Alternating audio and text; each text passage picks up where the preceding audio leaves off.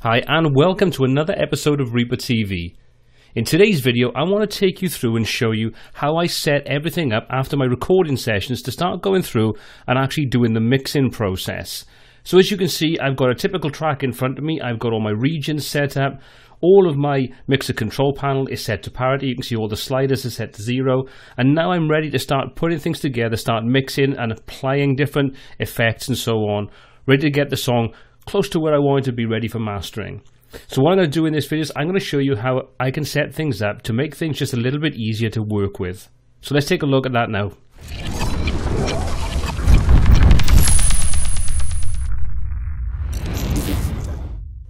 So as with everything to do with mixing, none of this is written in stone. This is just a way that I've found that makes the whole mixing process and identifying tracks just a little bit easier.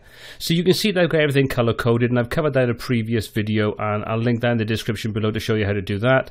Now obviously some of the things I'm going to show you in this video are theme dependent, and I'm using default Kamala 5, so you're going to find that mine will probably look a little different to yours. But even if you're using the typical standard default theme that Reaper ships with, you're still going to have a certain level of control over how you can lay things out in the mixer control panel and the track control panel and various other different elements.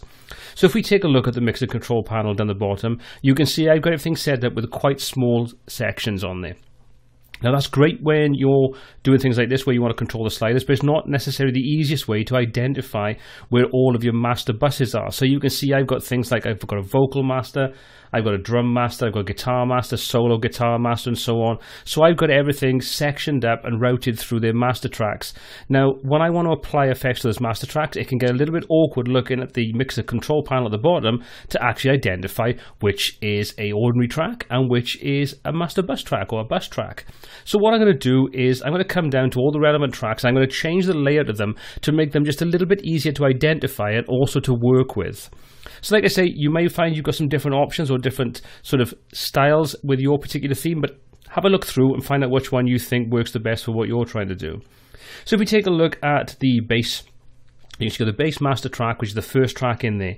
So if I right click on this and I come up to set track layout, you can see I've got a couple of options. I've got mixer panel, I've got track panel. Now the section down the bottom is the mixer, the section down the side where we've got the actual waveforms and so on, they're your tracks. So all we need to do is come over to the mixer panel, and you can see for this theme I've got a whole range of different options available to me. I've also used color coding, so I use green for bass, blue for guitars, red for drums, and so on. Now with this particular theme I've got those main colors are already in there, so I can use those to identify both the color strip and the actual slider itself will be color coded. Again, just a nice way to identify what track you're working with. So what I'm going to do with this one is being a bass track, I'm going to come over and say large, and I'm going to use green fader.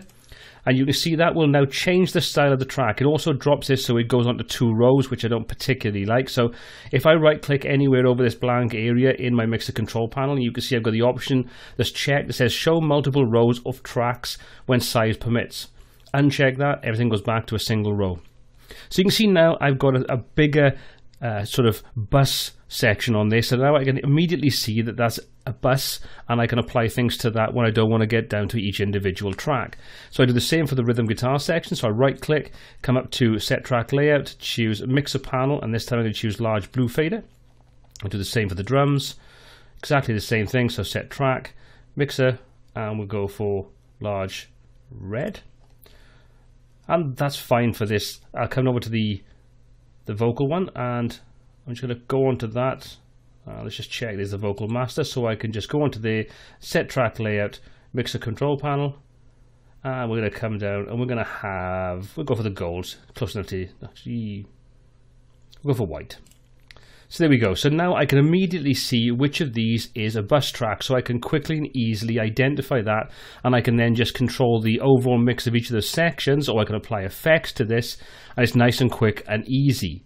So that's what I'd recommend. And as you can see, if I just sort of bring this up so we don't need to look at the actual tracks themselves, we just concentrating on the mixer section, you can see it makes everything just a lot easier to identify exactly what's going on. And now I can apply any effects I want to this, the track inserts, I can control the overall mix, I can solo these out, I can mute them, I can do anything I want, and any track that's underneath that, any of the child tracks, will also be muted or soloed and have the effects applied to those as it filters on down through. So that's just a tip on how you can lay things out to make your mixing process just that little bit easier, both visually and in working process. Well, I hope you found this video useful. If you did, please give it a thumbs up. Hit that subscribe button to be kept up to date with all the new content we add every single week. And if you've got any comments, questions, or feedback on this video or anything else on the channel, pop those in the comments section below. Until next time, happy mixing.